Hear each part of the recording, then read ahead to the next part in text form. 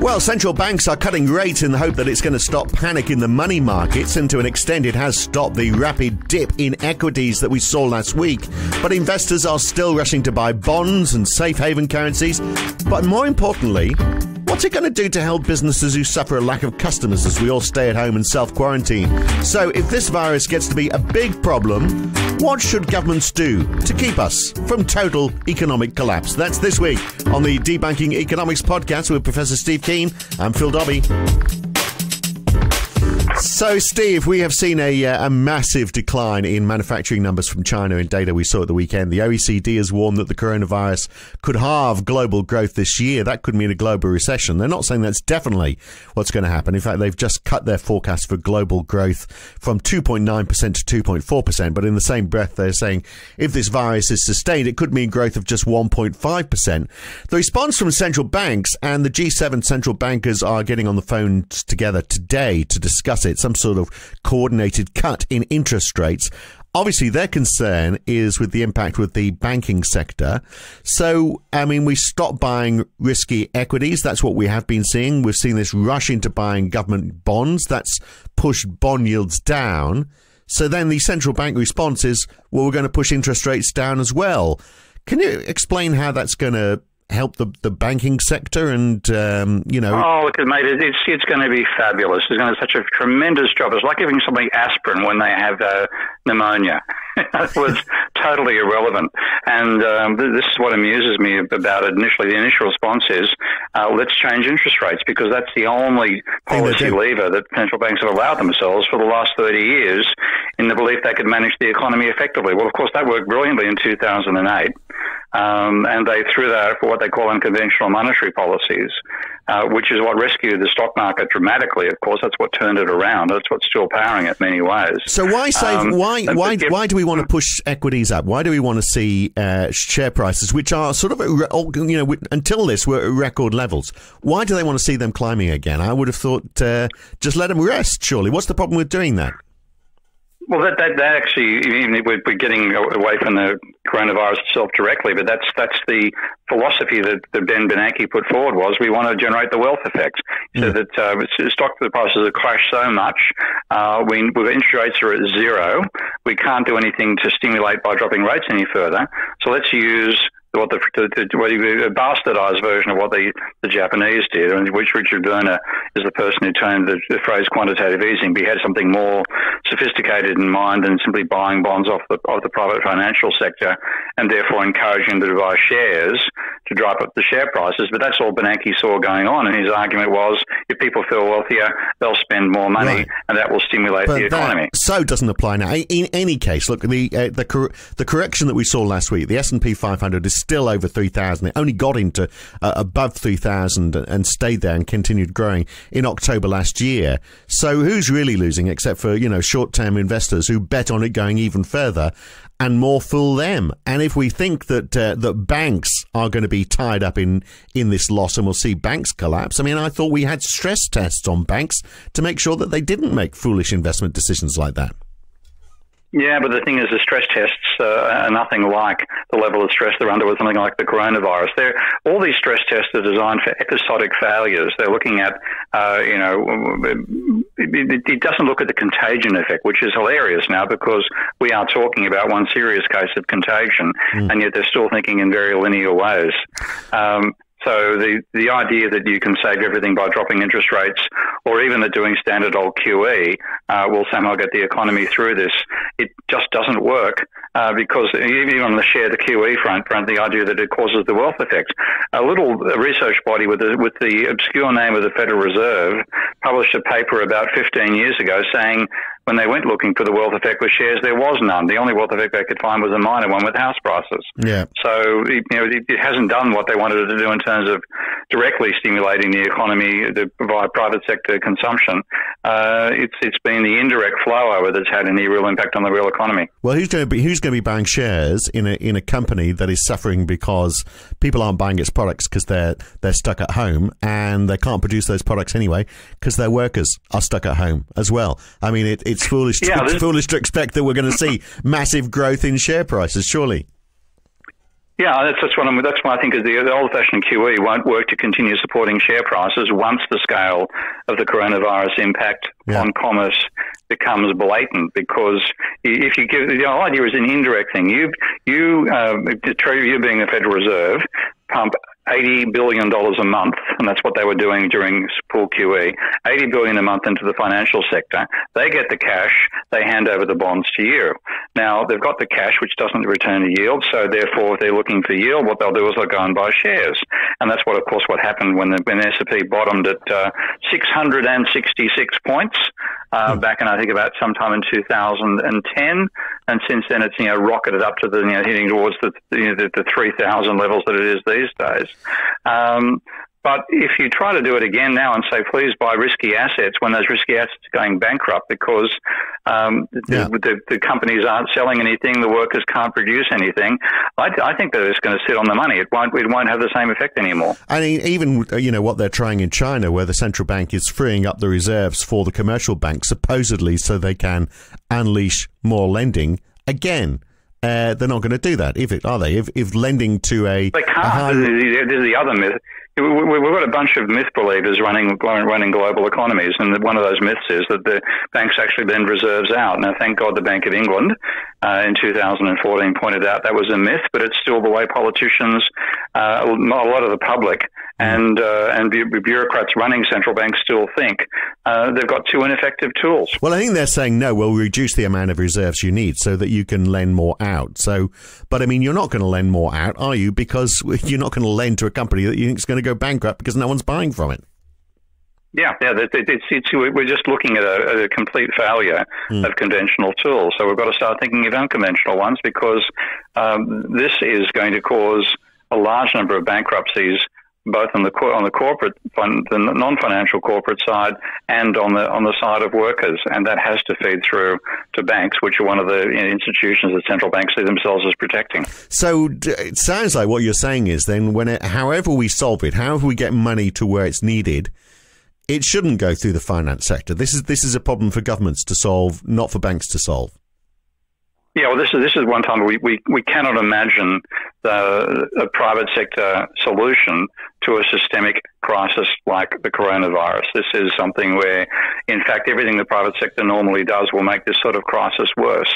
So if you insist that companies have to be able to pay their debts as and when they fall due, which is standard bankruptcy rules, given the fact that corporations are now carrying the highest level of corporate debt to GDP in history, and this is quite different to household debt.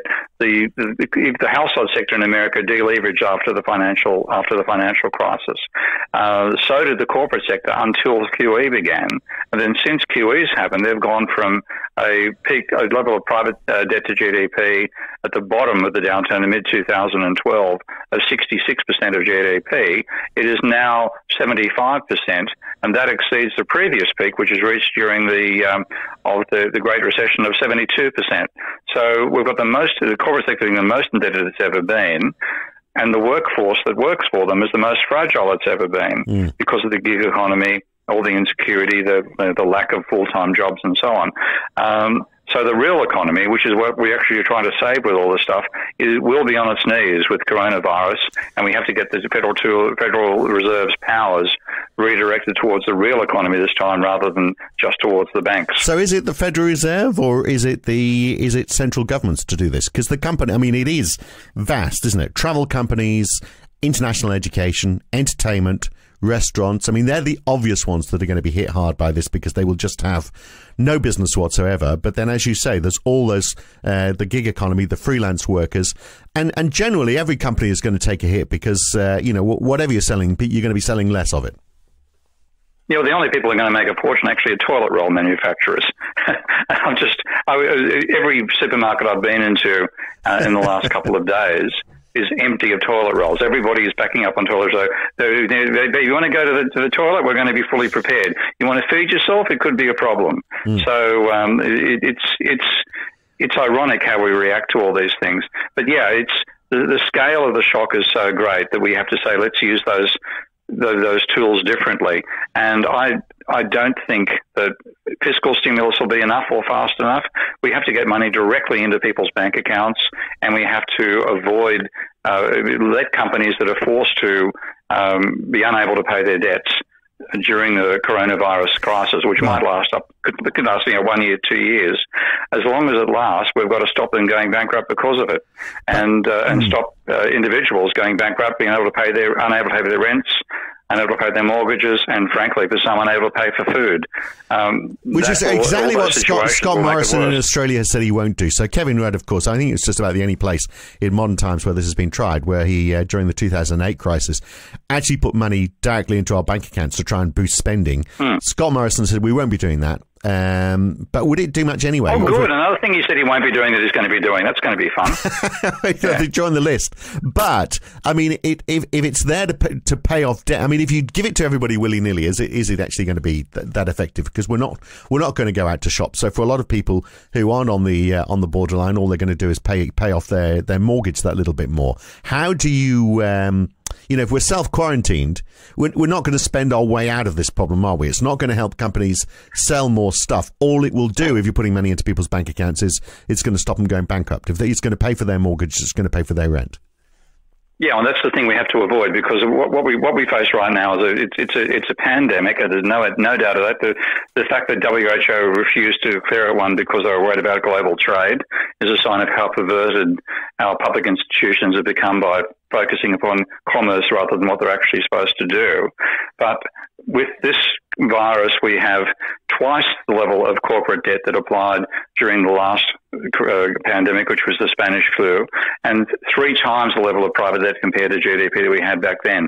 So, financially, we're in a very fragile situation. And at the same time, when the Spanish flu began, it was actually began in January of 1918. We're still embroiled in the First World War. You had a large part of the population either in the army or working directly for the army. So there was an income distribution which was independent of the private sector, and debts were 1/3 the level that they are now. So there was no, knockdown financial fragility back then. There is potentially knockdown financial fragility now, and we have to do something about it. So do we, for example, give companies... If we look at it from a company point of view rather than individuals, we can work our way through this. But if we started with companies and said, well, if you are close to bankruptcy, we will give you some sort of... I mean, it exists now where you have some sort of safe haven, some sort of safe harbor. If you're getting financial help if you're getting a turnaround consultant to try and help your business, so so you're saved from running a company that's on the verge of bankruptcy or is insolvent.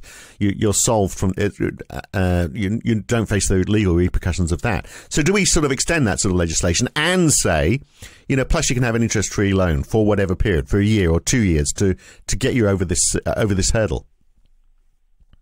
Something, I think, even more extreme than that, because we are going to see corporations going bankrupt because they're no longer able to produce output because the supply chain is disrupted from China. So the production will be impossible. They're going to lose demand as well. They're only going to be people who are selling directly into what people regard as emergency purchases. I mean, I made the slightly facetious remark about toilet roll manufacturers, but, them hand sanitizers, masks, et cetera, they're going to burn through the roof. But the vast majority of normal industries, from transportation, education, food, restaurant food, obviously, more so than purchased food, they're going to suffer dramatically. And in that situation, unless we do something, they're going to go bankrupt, which means they'll put their workers out of work, which means the workers won't be able to pay their own bills, which means the workers will be unable to pay their mortgages, and it feeds through the whole financial sector. So we have to do something, both letting companies operate when they'd normally be made insolvent, potentially actually classifying companies and saying, we are going to give you a cash flow from the government in the meantime to make up for the damage to your cash flow from the coronavirus. And I think we've got to do what I've been arguing for ages about solving the cause of the last financial crisis. We need not a modern debt jubilee, but a modern virus jubilee. But it amounts to we've got to get money directly into the bank accounts of individuals and households. Right. But I mean, that could be huge. You could be talking about a massive amount of money, some of which you could argue is going to be misdirected, because there's going to be people who are doing fine, sort of retirees who have got their money sitting in safe bonds, who are not going to struggle through this crisis at all. Apart from the fact they're elderly, they might die. That's the whole argument I made for a modern debt jubilee about a decade ago was to say we should give government created money on a per capita basis, so everybody gets the same amount of money.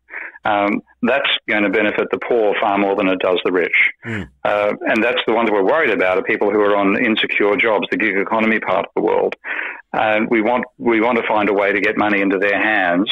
In the original case was so that we could reduce debt and not have the moral hazard issue that those who didn't get into debt got nothing, which is what happens with the standard jubilee. But this time around we want to get cash in.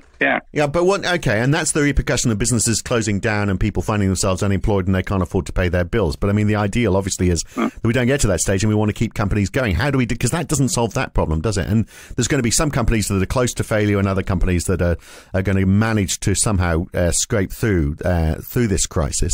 How do you deal with that? Because I mean, there has been talk about, for example, in some places, well, if you're running losses at a certain level, then we'll give you some support. But of course, we all know it's fairly easy to make a company make a loss. On paper, you just buy a few things that you didn't intend to buy. I'll build another studio, for example, and I can make a loss very easily. But I think this is when we can identify the industries that are going to suffer. Yeah. In terms of consumer demand, we can identify that straight away. Yeah. But do we say then that at the end of this, we think companies should come out of this crisis exactly the same as it went in, which could cost a lot of money? Well, I don't think we should. This is a genuine systemic crisis. Okay, it is something which you can't blame on any individual. The question is, what do you want to have happen? Do you want to have the system collapse more because we leave resilience as an individual level action, or do we take then collective action, which we can do? And if the collective action has some unfortunate consequences, they're not quite as unfortunate as letting the system run on its own. This is a classic reason why you can't say you can have an individual remedy to a systemic crisis. It's like saying, you should have brought your own paddle on the Titanic. Why haven't you got your own? Why didn't you bring your own canoe with you? I'm sorry. If you got to provide enough boats on the Titanic in the first place. Now we're in a Titanic situation here in the sense that if the coronavirus can only be stopped by shutting down commerce for effectively something in the order of 1 or 2 months, and that's quite feasible, then you've got to provide some way that people can survive that period. Which you can't be reliant upon their own cash flows because they won't have one. So I run an Indian restaurant, and gee, that would be a good life. But I'm going through a difficult time.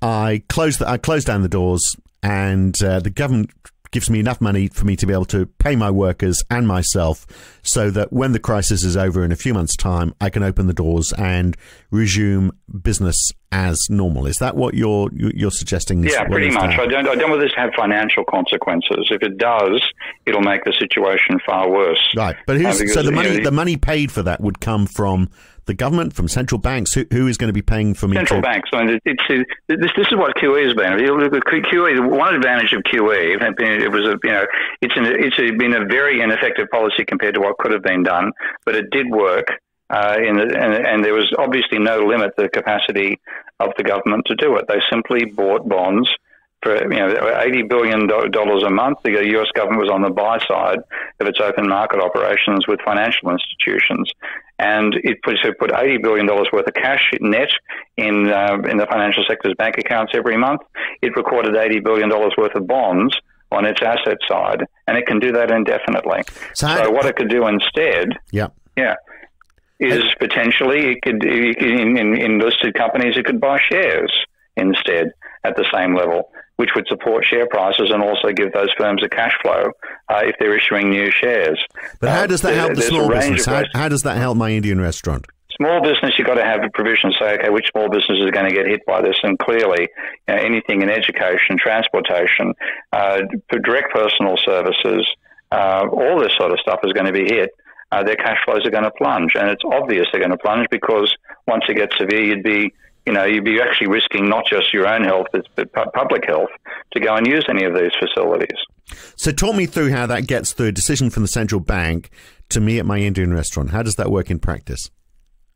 Well, that would not be the central bank. That would have to be the government having a set of rules saying which businesses are we going to regard as being hit by this. Obviously, if you're making toilet rolls, don't come begging, okay? Unless you run out of paper because you're no longer getting supplies from China. So there's a supply chain issue and there's a demand issue. We know there's not going to be a negative demand issue on people hoarding and buying food. That's going to be a huge boost initially. Anybody producing dried foods, anything which can last for a substantial period of time, they're going to be winning on demand. Everybody else is going to be losing. So we have central banks basically extending the money supply through QE, which they're using to invest in equities in the share market. We have central governments basically running debt, which again is extending the money supply so that they can support these businesses that would otherwise go against the wall. So we are talking about a big increase in the money supply through all of this, aren't we? Like a massive increase, which normally we'd say would be inflationary. Yeah, but the thing is, what you've got is a plunge in the turnover of money, and this is I often come back to people obsessing about the money supply and forgetting about its turnover. And this is one classic case. People are not going to be spending.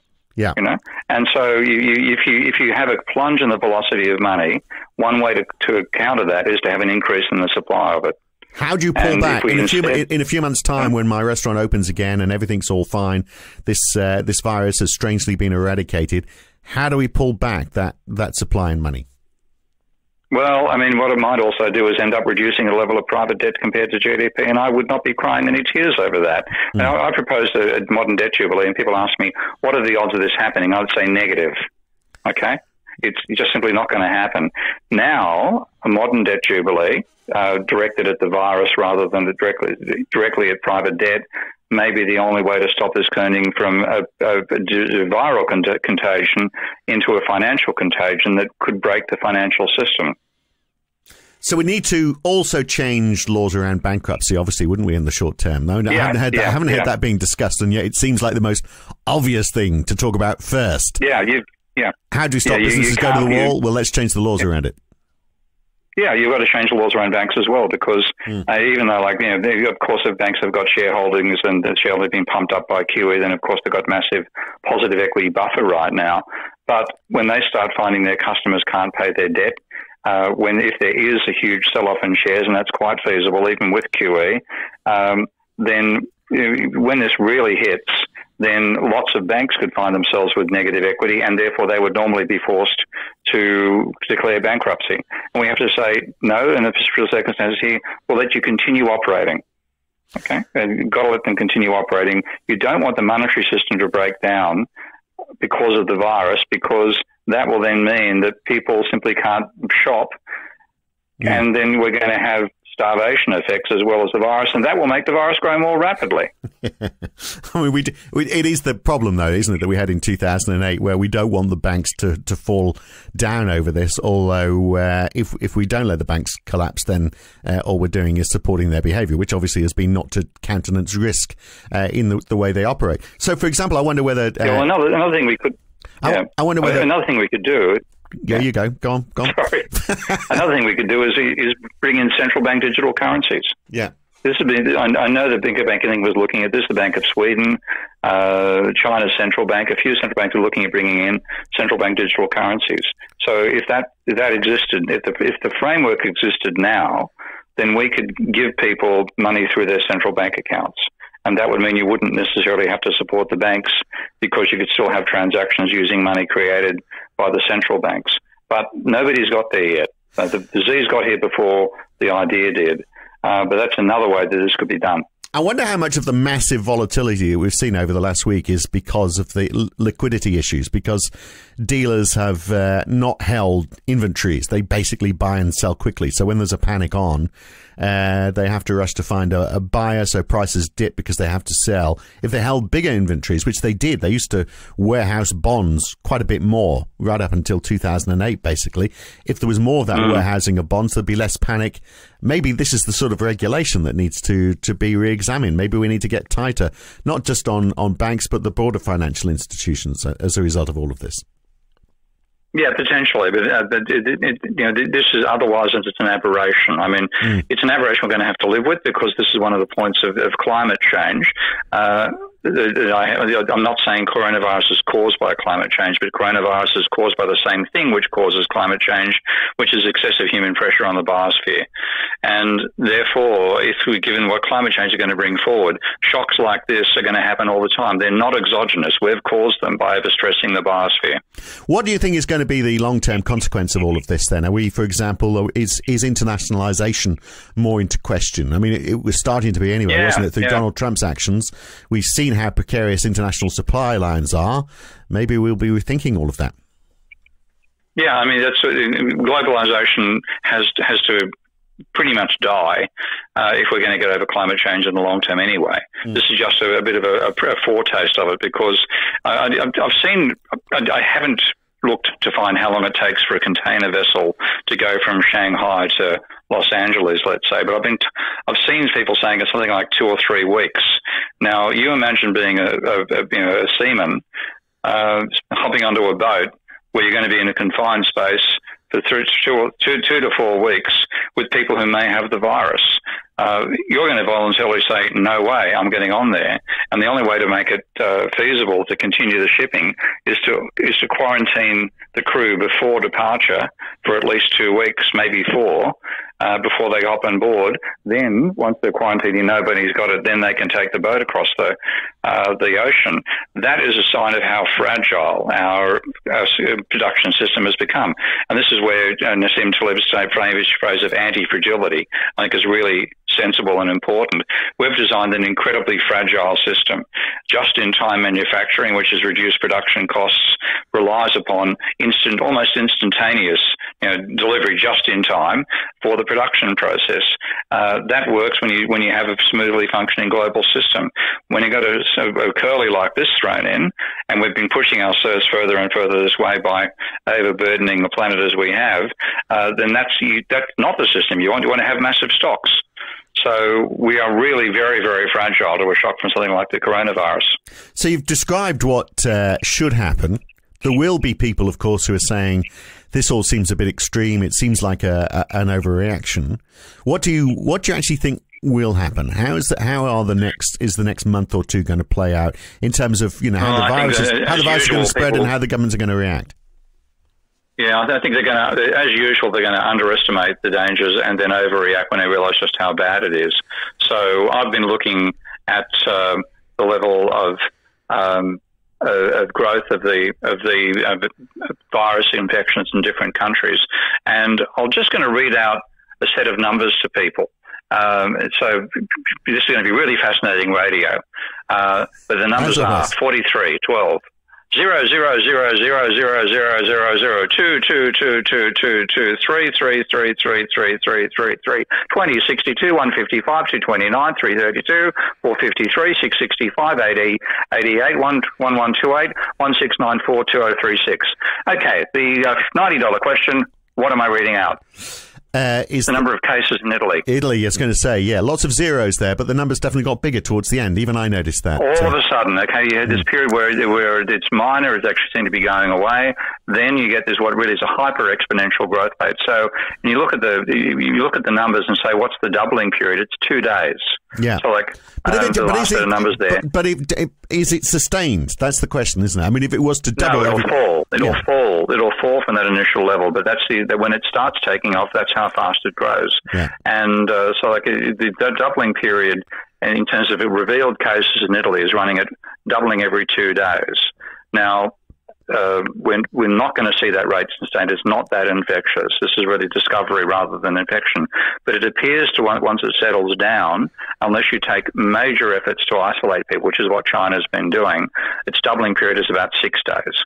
Now, doubling every 6 days means that by the end of the year, you've got something like 60 times to the 2 to the 60 times as many cases. Now, if you remember the old story about the philosopher who helps a king win a battle, and the king says, well, you can have anything you like. And he says, all I ask is 1 grain of rice on the first square of a chessboard, 2 on the second, 4 on the third, etc., etc. And the king thinks he's got a bargain until he finds his entire kingdom and half the planet's been signed away, so he executes the philosopher. Exponential growth catches people by surprise, and our politicians are going to come to this too late. They're going to think it's containable, think they can handle, get away with it, and then the virus doesn't listen to politicians. It'll start putting exponential strain, and then we'll finally decide that we've got to do what the Chinese did, which is massive isolation. And massive isolation doesn't work in a capitalist system. We have to find some way over it. We can't do what China has done as drastically, but we've got to find some way to let people isolate themselves and not go bankrupt and not starve. Okay, and we're going to do that by... we come out of this with businesses saved, but we come out with central banks having issued a huge number of extra bonds, and companies that buying shares. Buying shares, sorry. Yeah, as well as like they can create the money. They don't have to buy bonds to create the money. They could do what the Bank of England does with the Titans, where to back the Scottish currency, they issue the currency. The Clydesdale Bank and all that mob can produce their own Scottish notes, which circulate in Scotland to some extent in Britain, in England, and they're backed by £100 million notes called Titans in the Bank of England. So basically like writing their own check. They could do the same thing. Right. Okay. Yeah. So they're buying equities, and they're making a call on which ones they're buying. Similarly, the governments are there saying, well, okay, we're going to rack up some debt, but that's fine because we can create money to cover that debt, but we're going to pick our winners in terms of the businesses that need supporting. We're going to have a lot of very disillusioned people who are saying, well, okay, you didn't pick my business. I've been struggling financially as well, and this finished me off, even though I wasn't one of the target industries. I mean, I don't know how you administer it. Yeah. I think you do it on a blanket basis. You don't try to target individuals. This is one reason why, Obama's so-called rescue of people with mortgage distress never worked in America. They're supposed to be something like 1 million people were supposed to get their mortgages fixed up. There's order of 1,000 people that actually got any benefit out of it because the bureaucratic way of handing out the health net never got there. You have to say this sector is going to be affected. We're giving every firm in this sector amount of money proportional to their share of the sector. Do you think we will get there? Because this could go one of two ways. I think we'll be forced into it. Right. I think we'll be forced into it. In the next few months? Because in the next few months, because with a doubling rate of every 6 days, I mean, I used to be able to do this stuff in my head. Are you ready to climb Mount Kosciuszko if this doesn't happen, by the way? I mean, you're in Australia now. You're quite handy for it. If we don't see... it's almost your people's jubilee. If we don't see that happening, this debt jubilee, people's debt jubilee happening in the next few months, you've got to go back up that mountain, Steve Keen. Yeah, then we're in serious trouble, and I'm willing to take a bet on it. I mean, because if you look at... might be a good place to be. It might be the safest place to be, mind you, the top of Mount Kosciuszko. It would be. There's 365 days in a year, and the doubling rate is 6 days at the moment, unless we manage to reach a level of quarantine like the Chinese have done. Now, this is not going to happen. I'm not saying that this is not a prediction by any means. It's simply showing what happens if this rate of growth continues. Then that means that within 1 year, the number of people who will have the coronavirus will be 2,000 billion people. Of course, there aren't that many people. Okay, that's what happens when you have a doubling out every 6 days. So I mean, then it all gets down to connectivity, doesn't it? Because the Spanish flu did reach a third of the population, and we obviously are much more connected than we were then. Yeah. If you reduce the doubling rate to every 31 days, which every month rather than every week, effectively, then your number of infected cases is down in the thousands. So that's the impact of being able to quarantine. So if you can reach the doubling rate from every 6 days, or every week, say every month, then you reduce the number of infections from ridiculous, everybody's on the planet's got to have it, to 3,500 cases. So isolation works. Okay, so we have to find a way of isolating people and slowing down the transmission rate. And it does have an impact. We're talking exponential factors here, and people aren't used to thinking that way. Right. And that's the trouble. And the argument we are now having an exponential crisis. Right, so the argument there is very simple, isn't it? Contagion costs money. People need to be paid because they've still got their outstanding debt. So either we give them the money, or somehow we stop money systems operating for a couple of months. We say, well, okay, banks are not going. I mean, there's another way. Why don't we say to banks, don't ask for mortgage repayments for the next few months. Just push it back on the end of everyone's mortgage. That would help. Yeah, surely. That sort of thing. I mean, but the thing you've got to say to landlords, don't ask for rent. Yeah. I mean, the other thing is we've pushed out the whole idea of the rentier. Well, we've created so many people who think they're top landlords these days. They are not going to want to have their tenants being able to pay the rent. Right, but if they're not, got to get cash to people. Right, absolutely. But if those, and we're out of time now. We've been talking for too long. But if those landlords are paying mortgages because they've leveraged the point. Yeah, it cascades through. Then you could say, you're not having to pay your mortgages, therefore you're not able to charge rent either. We're going to make it a law for the next few months. You can't charge rent. Banks can't ask for mortgage repayments. That would be a big step forward, wouldn't it? That's one way. I mean, we've got to find some way because we have to reduce this contagion rate. And just to give you a few ideas of scale, if we live in the current doubling rate, it's literally billions of millions of billions of people, which of course means the entire population gets it. If we reduce it to every 2 weeks, then there'll be 70 million people who get infected. If you reduce it to every month, there'd be 3,500 people who get it. So the impact of slowing down the contagion is huge. Right. So we have to say we have to do that. I'm not going to. I'm going to get a little food hatch fitted at the door of the studio. I'm not leaving. Good to talk. Good to talk, Steve. Well, I hope you're okay in Australia. You've got to fly back. Wear a bag over your head. Yeah, I've got my masks with me.